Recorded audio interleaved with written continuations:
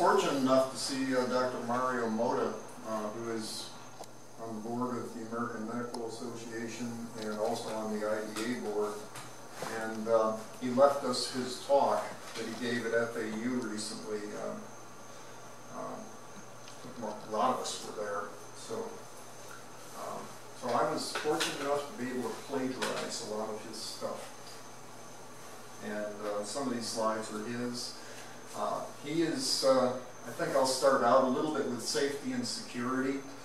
And one of the big things about lighting is that if it's bad, it's hazardous. And you've all seen this before, where you have glare coming at you. A lot of it is caused by improper street lighting, drop globe lenses and things like that. You can see, if you look close, you can see legs right there. That's the people that are standing there. So glare is a very dangerous thing. The problems that we have are, that's better, all these light sources that really direct light upward into trees where you don't need it, areas like that you could have a football game in and see everything. But fixtures like that that are just completely inefficient. Our best known globe fixture, which are pretty ubiquitous around town. And let's take your average carriage fixture. When you look at the light output, let's assume you have a 100-watt bulb in that thing. 50% of the light, or 50% of the wattage, 50 watts out of that 100 is going nowhere, does you no good. 10% of that is going right into your eyes. It causes glare. And glare is that hazard I pointed out earlier. And people my age, when you start to form cataracts and things like that, that glare becomes even worse. So it's very age dependent. So finally, out of that 100-watt light bulb, you have 40 watts hitting the ground trying to keep you safe.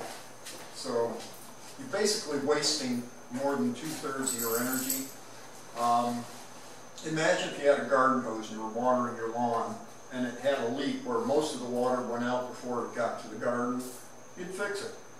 Well, let's try to fix the lights. And here's one of those globe fixtures I told you about. Again, 65% of that light is going to glare and just up, nowhere. And notice that big dark spot underneath it. Full cutoff lighting is what we're looking for. We're talking mainly a change in how we're using the light. Okay, if you're wasting 65% of that light in a globe fixture, by simply putting a shield over it and making kind of a full cutoff fixture, you're gaining all that energy going down to the ground where you need it. So you're actually increasing the amount of light on the ground and you're decreasing sky glow. So it basically is a win-win situation. You could put a bulb in there, you could put a 40-watt bulb in there and it would give you as much light as that globe fixture. As a 100-watt. Mm-hmm. As a 100-watt. And here's a acorn fixture, which is very similar to a globe fixture. And you can see it lights the trees very nicely and kind of the ground. And keep your eye on that student. I'm just going to go. Student's still there. Anybody know where she went?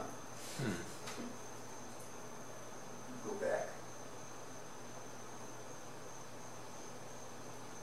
If you look real close, keep an eye on that spot right there.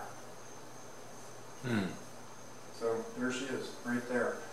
And that's that dark spot I was talking about under the lights. So is that safe? I don't think so. You got the trees lit up nicely. If there are any ninjas up there, you'd find them. But it's not so safe on the ground. Somebody could hide right there and be ready to attack. And again, lighting's not always safe. This is one of those jelly jars that most porches have. And if you actually had that light shielded, you'd be able to see that somebody is actually standing in that gate. You can just barely make them out right there. Simple shielding makes things a lot safer, and you use a lot less energy. Is that okay? Acorn? Which one is this? That's Salem, Massachusetts. And your standard city light, kind of a modified Acorn fixture. And most cities are doing these things here, these banners to advertise the city and things like that. So you would expect, being on a light at night, that you would be able to see the banner. And in fact, no, not so much. That's glare, and the banner is right there, and you can't read it. So what good is that light doing? And also notice how dark this whole area is, even though there's a great big glary light right up there. Again, wasting energy, not making things safe for you. This is a variety of full cutoff fixtures. A full cutoff fixture simply does not allow light above a 90-degree plane. So all the light you're getting out of that fixture is going down to the ground. And there are decorative ones, there's modern UFO kind of ones, and there's even these, like that light that Salem had, that modified Acorn. They put the bulb up in the top of it, so this is actually a semi-cutoff fixture where the majority of the light goes down to the ground and it's still decorative, which is what a lot of people complain about full cutoffs.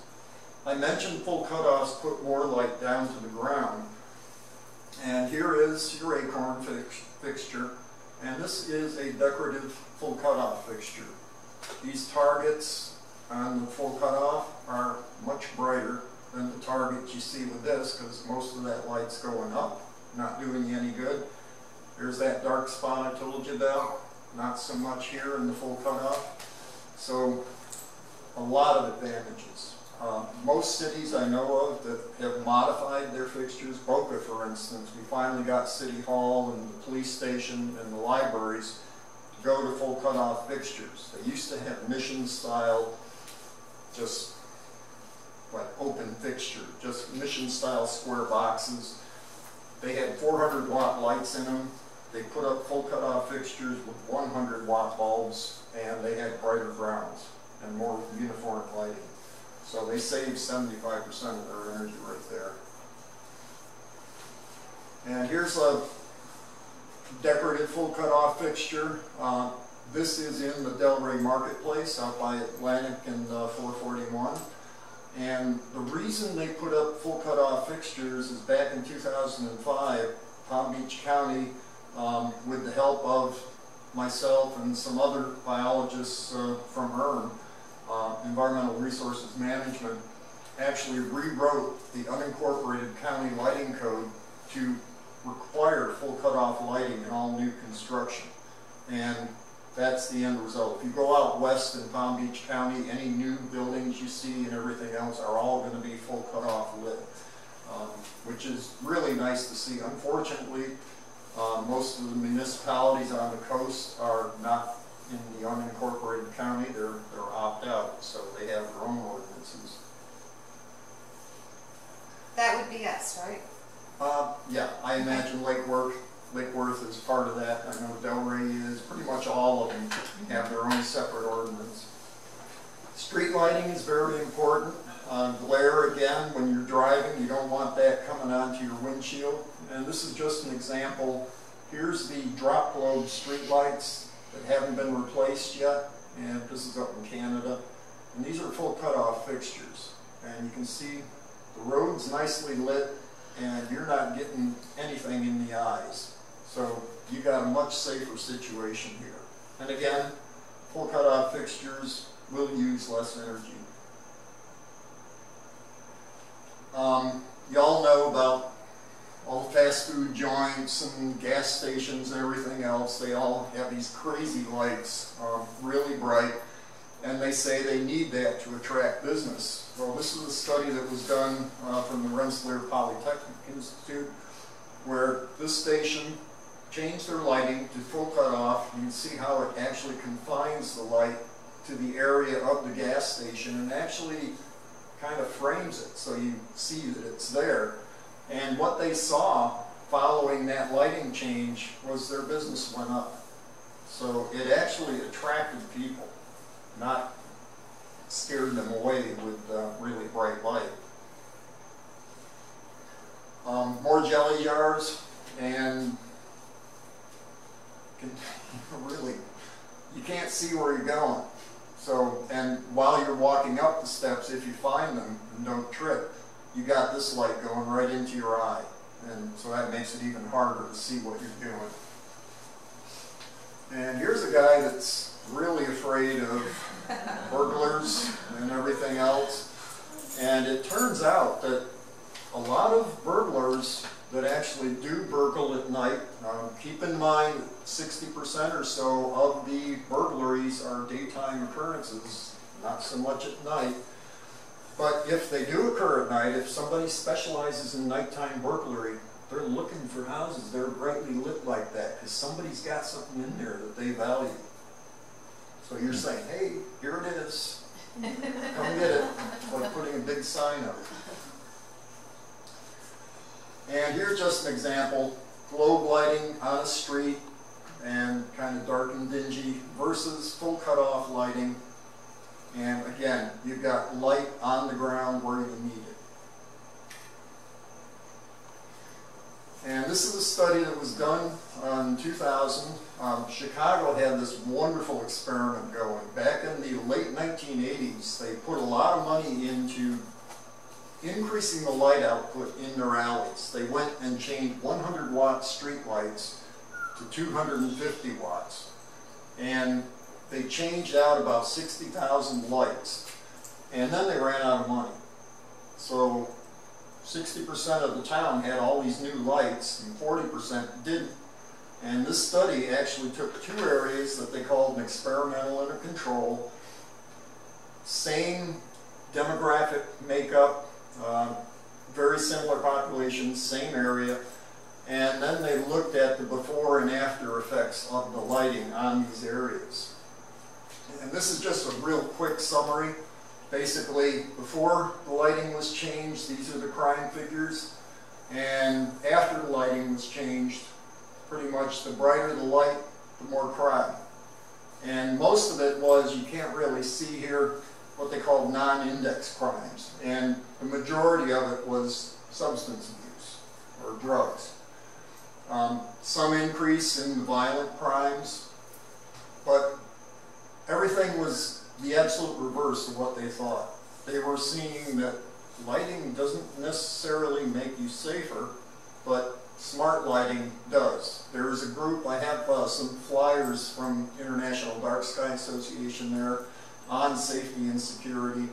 There is a website that's a Center for Environmental Crime Prevention, I forget the name of it, but it's a group that specializes in crime prevention through environmental lighting. And they find that when you light bright, you do enhance safety, you do enhance, we're not saying no light is going to make you more secure. We're just simply saying put the light where you need it and you can have that.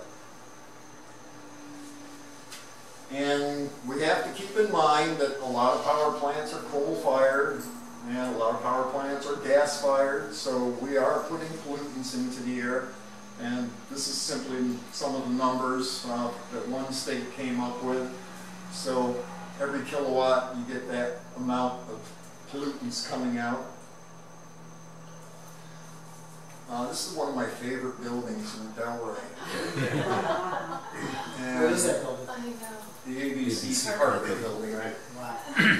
And you can see they've got something like 12, must be 1,000-watt metal halide bulbs all around that building. After 11, it's still on. It's on all night. Really? I mean, do we need that? Probably not.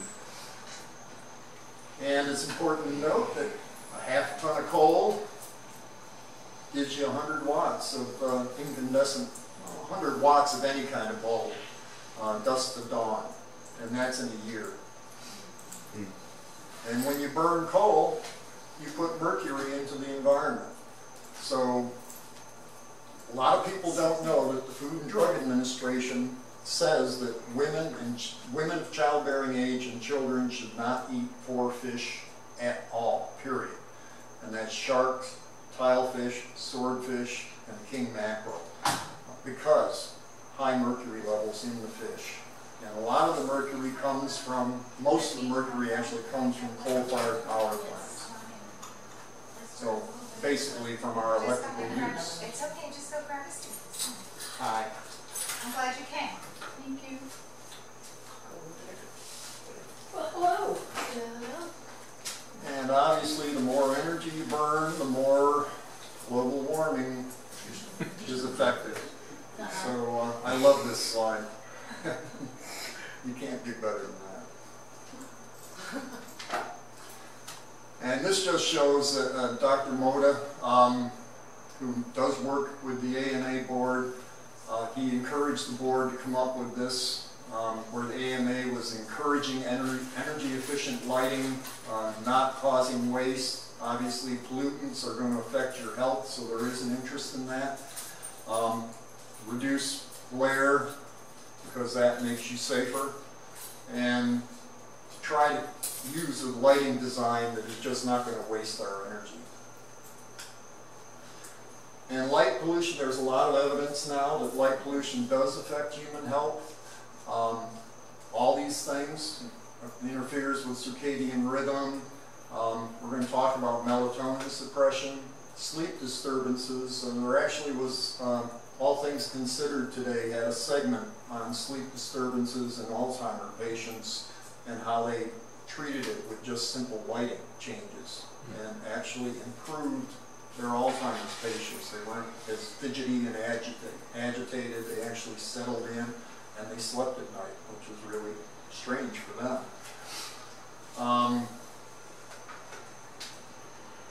Suspected rise of childhood leukemia. Yeah.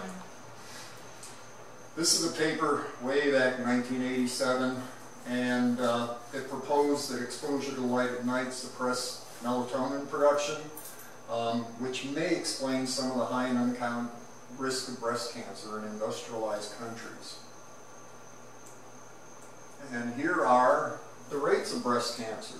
And you see lots of it going on up in North America, not so much in China, and not so much in Africa. This would be Japan in the 1950s. That's Japan today. So they've seen a big increase in breast cancer. When you look at the world,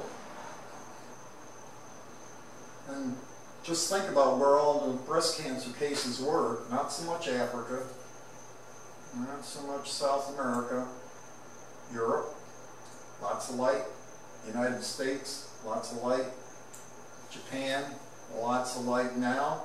China, we expect to see a big increase in their cancer rates pretty soon, because they have just in the last 20 years just increased their lighting tremendously.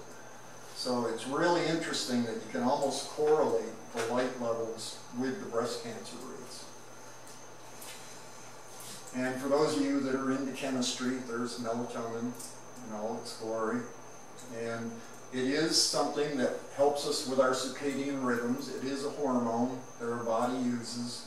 At night, if you're doing a normal sleep-wake cycle, you have melatonin production in your body at night, and during the daytime, much less.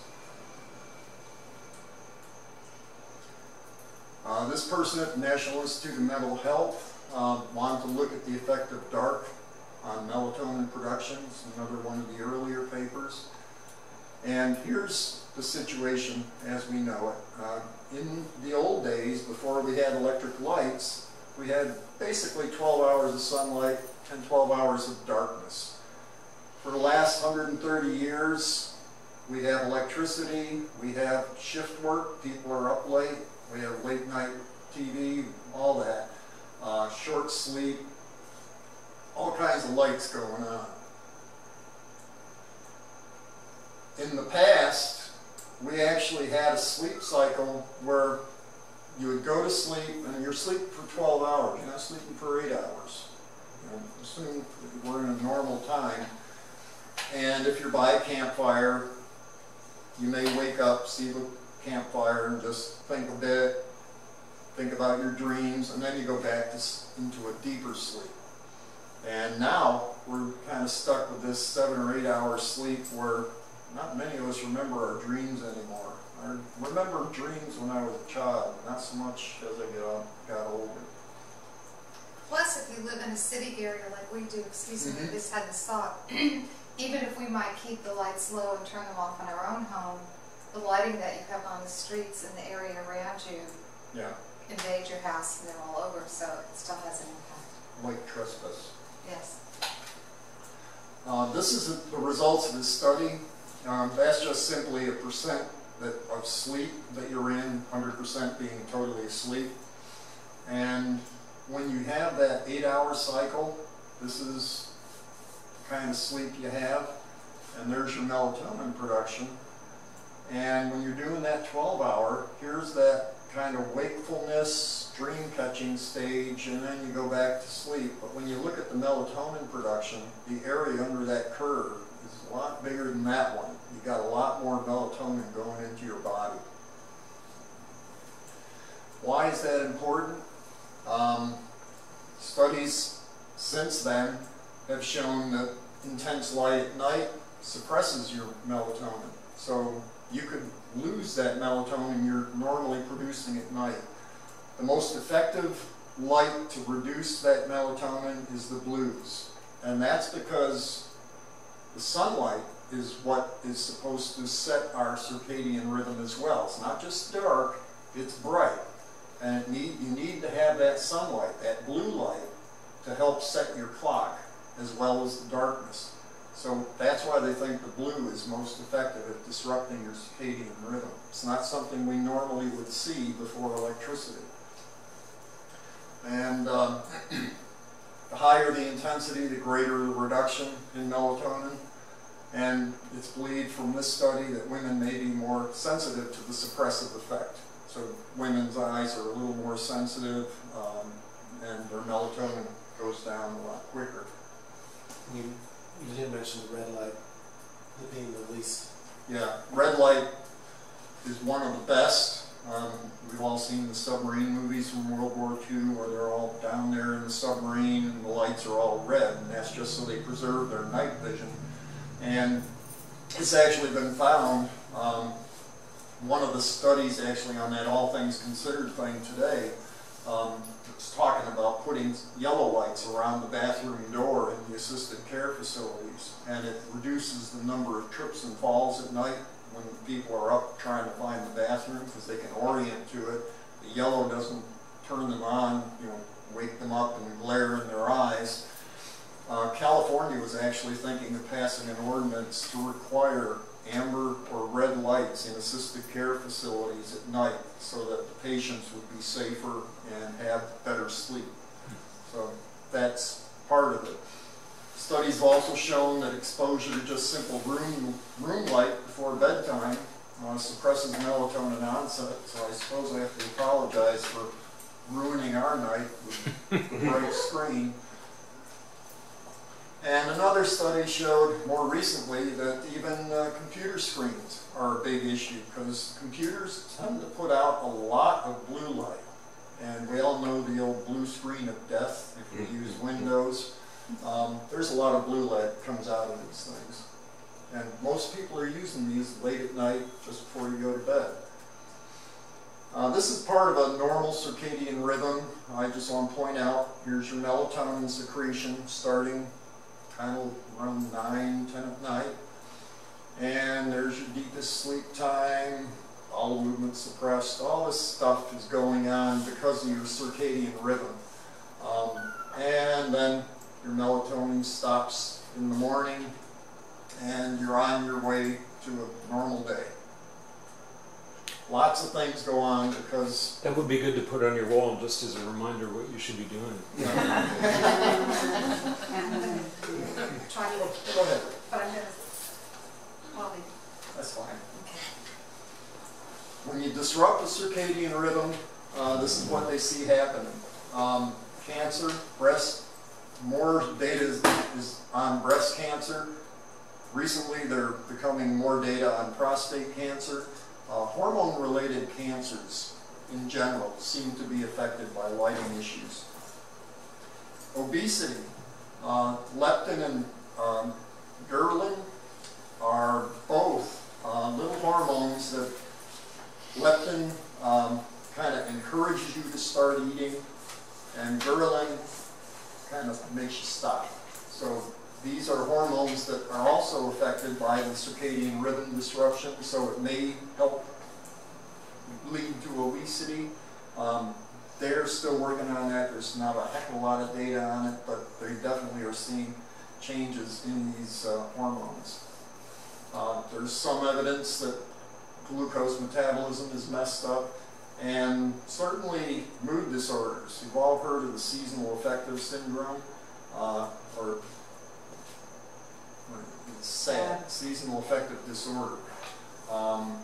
Yeah, where you need that blue light if you live way up north and you don't get a lot of sunlight. Imagine most of us are indoors working all day, so a lot of us are lacking the sunlight that we really need to help set our clocks. So we need light sometimes, and we don't need light other times. We do have a set of what we call clock-controlled genes, or genes that depend on this circadian rhythm. As you see here, 5 to 10% of them are all part of it. And again, these are genes that are crucial to cell function. The clock-controlled genes are things that will help a cell mature and also help a cell in a pre-programmed death. So if you have a cell going into pre-programmed death, as it should go, if something goes wrong with that process, you could have that cell turn into a cancer cell. So it's very important to keep that in mind. Animal evidence for all this was by Blass, initially in 2005. He actually took human breast cancer tumors and implanted them in the rats, nude rats. And then they would perfuse the tumors in the rats with blood from people that were exposed to light at night or not exposed to light at night. And what they found was light at night increased tumor growth dose dependently, which means that the more light you got, the more tumor growth you got. So that is really strong evidence that light and breast cancer can be very closely linked. Obviously, if you're exposed to light at night and you have less melatonin, you're going to have faster tumor growth. And they have found melatonin is the agent that seems to suppress tumor growth. And on humans, I've been talking about that. Shift workers, people that work all night, tend to be at higher risk. Studies show that blind women are at lower risk because they don't see the light at all either way. Been talking about lit bedrooms that may increase risk, and apparently long sleep lowers risk. There are studies that actually separated people out, people that slept less than 7 hours, people that slept 7 to 8 hours, and then people that slept longer. They found lower cancer risk in the people that would sleep longer. A lot of these studies were done in flight attendants. This study actually was done from the 60s to the late 80s. And the purpose of the study was to see the effect of cosmic radiation on the flight attendants. And they ended up finding out that increased cancer rates were a real result. Again, breast cancer in the blind, reduced risk. There's a correlation with late night reading in the bedroom and cancer. And as I mentioned, the sleep duration. What's LAN? Light at night. And those are some of the studies for the low breast cancer risk in blind women. And it kind of flies in the wrong direction because most doctors think blind women should have higher risk.